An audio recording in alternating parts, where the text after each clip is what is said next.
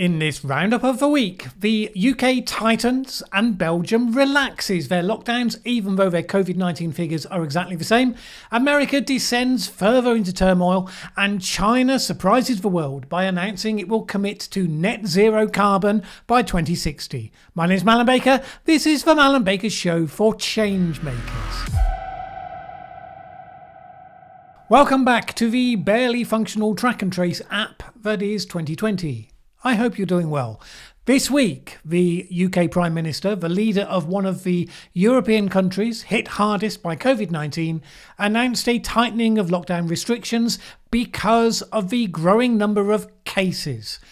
At the same time, the Belgian Prime Minister, the leader of the European country, hit the absolute hardest by COVID-19, announced a relaxing of lockdown restrictions in spite of the growing numbers of cases. It's as clear an indicator as you can get that different people can look at the same circumstances and decide to do different things. And that's worth noting, because just about everybody taking part in the policy discussion right now is 100% certain that their way is the only way. And 100% certain that if you disagree, you're a lunatic. Now, same old, I hear you say. Well, let's take a look first at the UK. First, we were softened up by a presentation of two of the leading UK scientific advisors on COVID-19. And very grim it was too. We were presented with this graph and told that unless we took action, that exponential growth line was pretty much where we might be headed. The interesting thing about this is that this is exactly the sort of presentation that in March, when the whole thing was kicking off, journalists listened to uncritically, reported without comment, and simply believed it 100%. Well, things have changed, because while some outlets reported the presentation uncritically, there was quite a lot of kickback, and the validity of that graph was one particular point of focus. The graph implies that if the current growth rate of COVID-19 in the UK continues, then we'll reach 49,000 cases per day by mid-October. Now that really would be a second wave, rather than the shadow boxing we've had to date. But people quickly pointed out that there were two presumptions behind this scenario that were frankly not supported by the evidence that's currently available.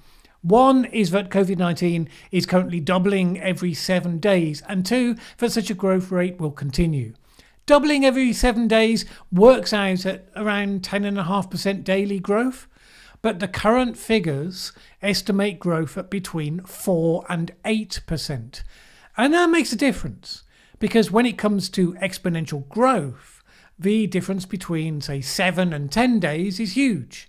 Here's a version with doubling every 10 days in yellow and doubling every 7 days, red.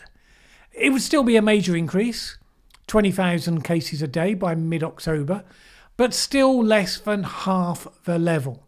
Reportedly, the government's higher estimate came from smaller studies involving a few hundred cases, and were prompted by fears that some of the failings in the nationwide testing programme means that the spread is being underestimated by the official figures.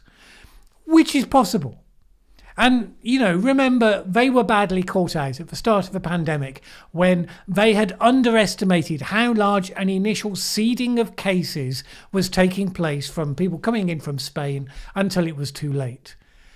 But then there's a presumption that growth rates would stay at the same over the course of the whole month. That's not how the first wave played out. And since we're reckoned to be a couple of weeks behind France and Spain, it's worth noting that's not how things are playing out in those countries either. If the UK's COVID-19 growth followed France and Spain, we'd end up at around 10,000 cases a day by mid-October, not 45,000. A review of the case rate in Spain by the Centre for Evidence-Based Medicine showed that Spain had hit true exponential growth in cases for a period of around 2 weeks, between the 3rd and the 17th of July. After that point, the rate of growth began gradually to decline. But when the UK Prime Minister made his televised address this week, he kept to the line that the lessons of France and Spain justify stringent action. And more than that, he blamed the spread of the virus on people breaking the rules.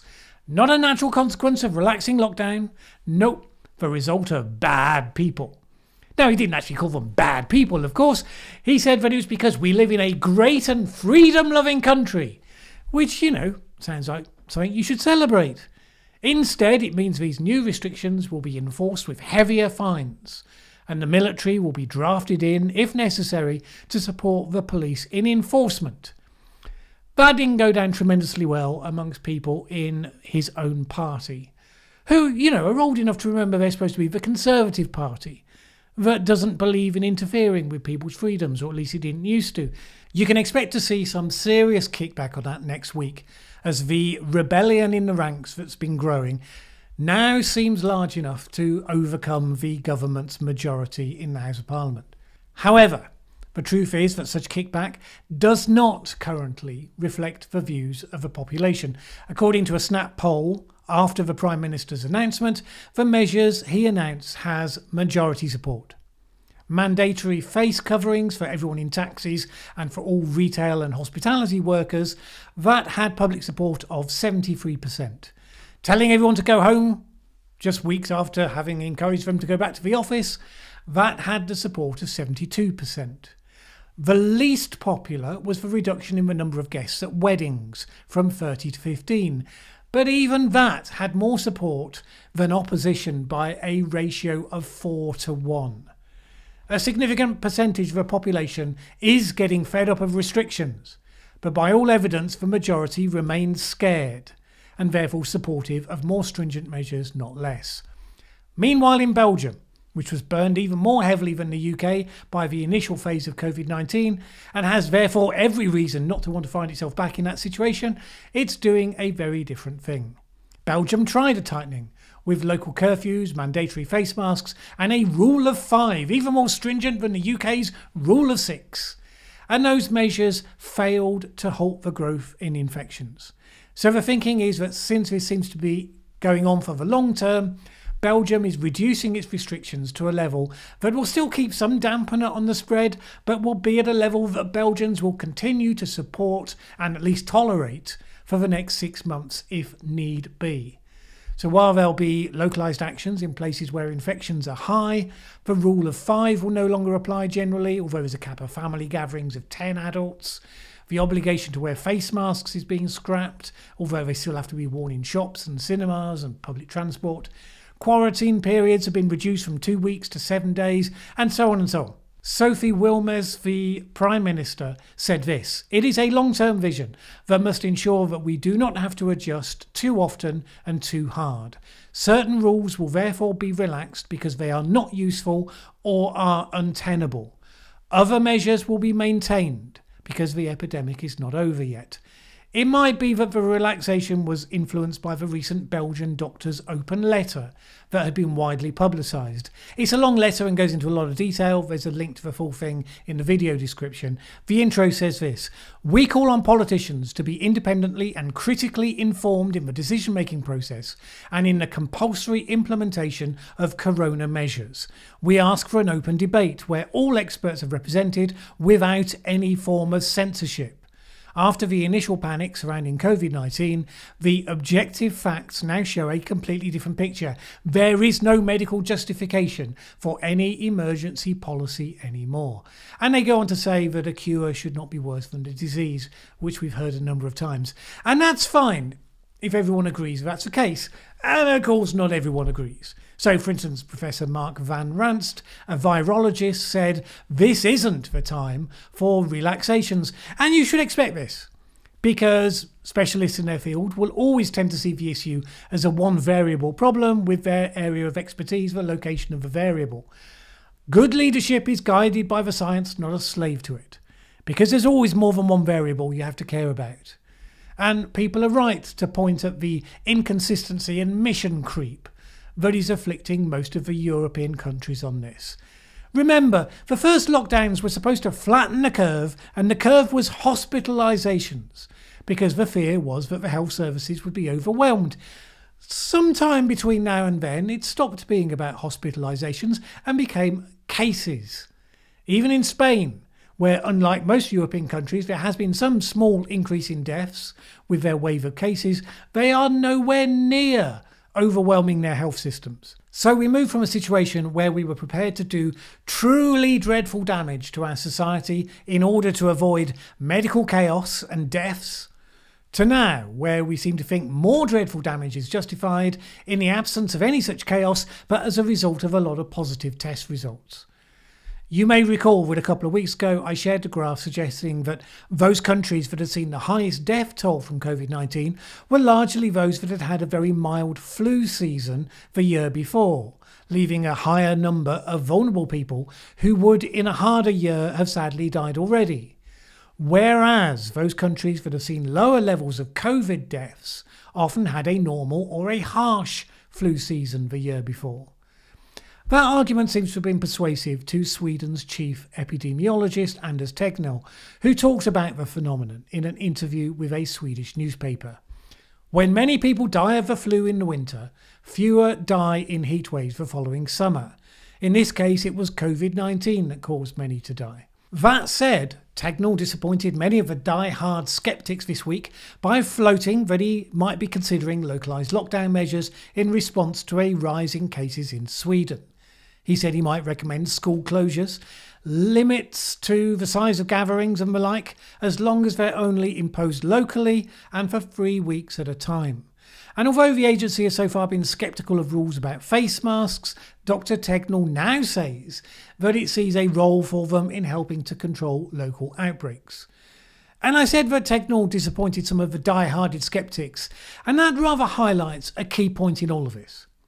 The only thing anybody should be doing in this situation is watching the data and the trends very carefully, with a full preparedness to alter their view of what should happen at any time when the data changes. In past weeks, I've shown evidence that the reported uptick in cases in Europe was not accompanied by any increase in deaths whatsoever, long after the 2-week lag that we saw in the first wave. And each time it's always been about, this is the situation now, this is how it appears now.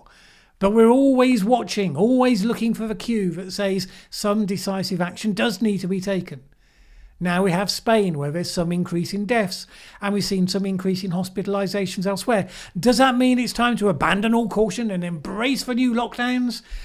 Well, it's a judgment call for every government, and it's a difficult call. I can say if I were in government, I would be holding off, because the case fatality rate is significantly reduced and the cost to people's lives and livelihoods of lockdown measures are so predictable and extreme. But you should be watching like a hawk, because in the Northern Hemisphere we are coming into autumn. There's every chance that the virus becomes more dangerous on a seasonal timescale. Every chance. All those people on both sides who claim total certainty that they know this is no big deal, or they know that this is the deadliest thing ever. Pay attention, those people have been saying this same thing since the very earliest days. No new data will ever move them from their conviction. Right now, the impact of the current infections is highly uncertain. The damage from lockdowns is guaranteed. People who don't get cancer treatment, people whose mental health suffers, people who miss out on life chances, people who commit suicide, who are left in care homes without contact with their family, lost and lonely. Those are real costs, and they are caused by government action. You don't want to be taking it if you don't need to. Now, if I was actually in government, would I really hold the line on that? I mean, I hope so, but I recognise the enormous pressure that's on every leader in this situation.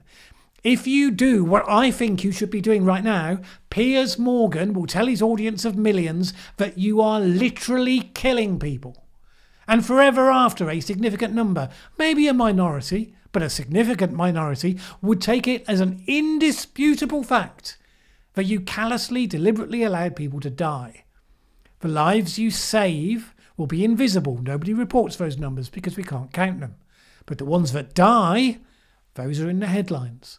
That is a tough, lonely position to be in.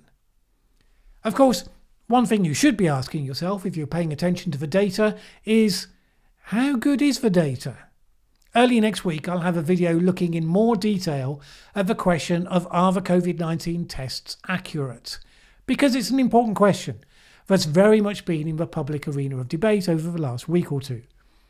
And it's still a point of debate in the US as well. but less so for two reasons. One, because thankfully in the northern states there's no equivalent to Europe's second wave at the moment, and cases and deaths are declining now in the southern states. And two, because they've kind of had lots of other stuff to go crazy about.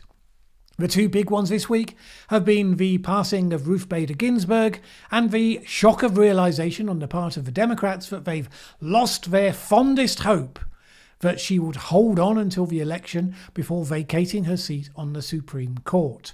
Republicans are rushing ahead to appoint a replacement before the election. Democrats desperate to stop them, but of course really they can't. And I have not much to say about that right now. I mean, there's one principle at work, in spite of all the rhetoric and the arguments and the justifications on both sides, and that's power. Pure and simple. If you can force the result, you do it. And if the other side can stop you, they will do that. End of story. For a life appointment to a body of 9, all the niceties go out of the window. Both sides will do the exact same thing if they get their chance. You may decide it's all down to one side being nefarious because they said this or they said that. Really, the cause of it is it's an ill-defined system.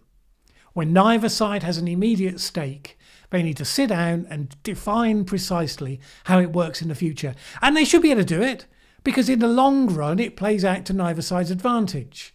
But having a clear rule would avoid the chaos. Personally, I think the system would be better if the judiciary branch wasn't politicised at all in the way that it is. But it is what it is. Now, the other thing that took the attention this week was the announcement that none of the police officers involved in the Breonna Taylor shooting are going to be charged. Now, I pointed out in relation also to the George Floyd case and the Kyle Rittenhouse case that the way that charges are framed are likely not going to come back with the outcome that the BLM crowds demand. And we saw in this case a preview of what that looks like, with 2 police officers shot in protests in Louisville. Now, fortunately, both officers survived. But this is what happens when the mob decides that justice should follow ideological lines rather than due process.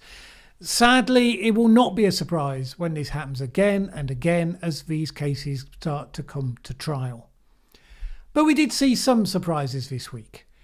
China surprised the world by announcing its commitment to go net zero carbon by 2060. This was announced to the United Nations by Chinese leader Xi Jinping, shortly after US President Donald Trump had used his speech to attack China on COVID-19 and on the environment. In addition, Trump put forward a determined argument as to why he was America first and why others should do the same for their countries, and that by being clear and self-interested, you'd actually create an environment for more and not less peace worldwide. The interesting thing is that with China signing up to net zero, it is making a significant play to change the global dynamic. China is the world's largest polluter, and its carbon emissions have been growing strongly over the last few decades. What Xi Jinping committed to was peaking climate emissions before 2030 and bringing them to net zero by 2060. With the European Union and the UK committed to net zero by 2050, that suddenly changes the landscape enormously. Before, the US pulled out of the Paris Agreement, and some thought that others might follow him and possibly bring it all down. Now, in one fell swoop, China has ensured that what instead happens is that it looks like America is wholly isolated. I've said before, whether you think climate change is a thing or not, at some point you see which way the world has decided to go, and you have to decide whether you're going to try and thrive and survive in that new reality, or if you're going to cling instead to old certainties, like so many in history held on against major changes to the bitter end. You might legitimately ask why China decided to announce its commitment at this particular session of the UN, rather than waiting until the big climate change conference next year, COP26. Maybe they think it will influence the US election. China's widely held to want a Biden presidency in preference to a Trump one for 2021. Personally, I doubt that's the reason. I think they know it won't make that much difference to US electors, and for such a major shift, it's more likely that it's all to do with its own priorities. On the one hand, China tends to move forwards via the vehicle of 5-year plans, and it's in the advanced stages of working on its 14th 5-year plan. and having perhaps planned to announce its move at COP26 when it was going to be held this year, it couldn't adjust its own timetable to delay an announcement. And we'd already seen some clues that the Chinese government was signalling a change in direction in the building of new coal plants. And now we know why. But the other thing, and very much that bigger picture I mentioned, is that China sees the current America First positioning as its opportunity to increasingly assume a world leadership position. It's the predominant growing power, and many have already shown deference to it on account of their own economic self-interest. Now, we have also seen some pushback as well, of course, as people have kind of suddenly noticed how vulnerable they were becoming. Maybe because of that pushback, China is holding itself up as an internationalist constructive force, in contrast to American isolationism, on vaccines, on climate change, on globalism. This is how Xi Jinping put it in his speech. Burying one's head in the sand like an ostrich in the face of economic globalization, or trying to fight it with Don Quixote's lance, goes against the trend of history. Let this be clear. The world will never return to isolation, and no one can sever the ties between countries. And then, in another bid for leadership, he called for the reform of the 75-year-old system of the United Nations itself, and did so again in a manner designed to make a clear contrast. Major countries should act like major countries. They should provide more global public goods, take up their due responsibilities, and live up to people's expectations. Some might say China's rather late to the party to be lecturing others on such matters, but of course their hand has to some degree been forced by the pandemic. It may well be that they judged the time would never be better to begin making moves to fill the perceived vacuum left by the US. After all, if Trump loses the election and Biden takes over, they have already inserted themselves, and the US can't simply drift back into its former role.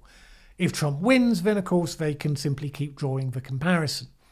Because we do know that most of the target audience in the EU and many other places are very much of the globalist mindset that they're aiming to appeal to. Now, of course, there is those pesky human rights issues and the removal of freedoms in Hong Kong and the issue of the Uyghur Muslims and all of those, but they know that such concerns are rarely allowed to dominate when national self-interest is in play. But then it could also have been a purely defensive move. The EU had already called on China to make precisely this announcement, saying that it would ultimately be putting tariffs on imports from countries that refuse to get serious about carbon emissions. As many of the countries whose business makes China's factories run sign up to this net zero carbon commitment, they will be looking for supply chains that can meet their needs without producing carbon. And they'll also be in the market for leading-edge technology to generate carbon-free energy. It's clear from statements they've made to date that China aims to provide both of those, pushing ahead with fourth-generation nuclear, for instance, as well as renewable technologies. It is starting from behind, because it's been expanding coal and many other things in recent decades. And it is, after all, the world's biggest polluter, not just in terms of carbon. This is now the signal that it's shifting direction.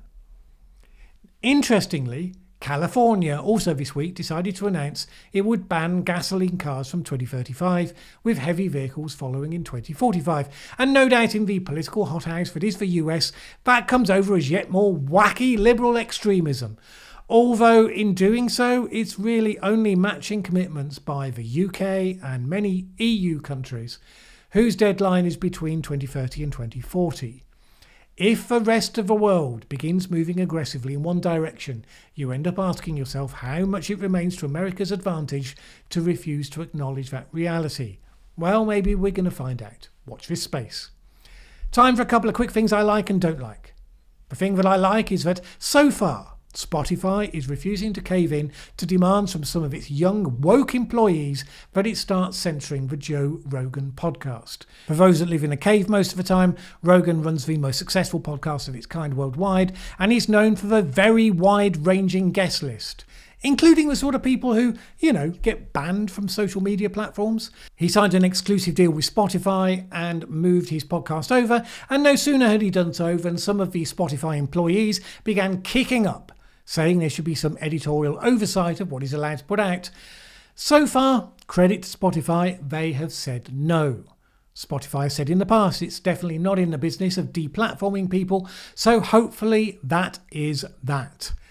Really, youngsters, if you can't get your head around the idea of working somewhere that enables the spread of a full spectrum of ideas, then don't get a job at one of the companies that does such things. Simple. And then one thing that I don't like. There was a little flurry on climate Twitter this week and a few articles in related blogs and the like as well, on the grounds that climate deniers are pointed to NOAA.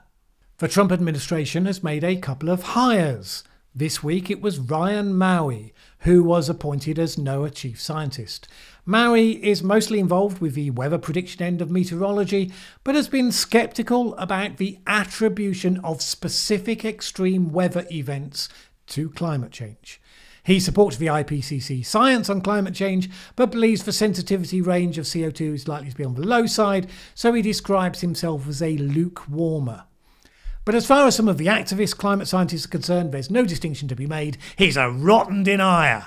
Catherine Hayhoe said this: for the second time this month, a person who misrepresents, distorts and disagrees with climate science is being placed in a science position at NOAA. Now, I couldn't find anything that supported that description. I'm not saying it doesn't exist, but literally what I found was what I used to describe him.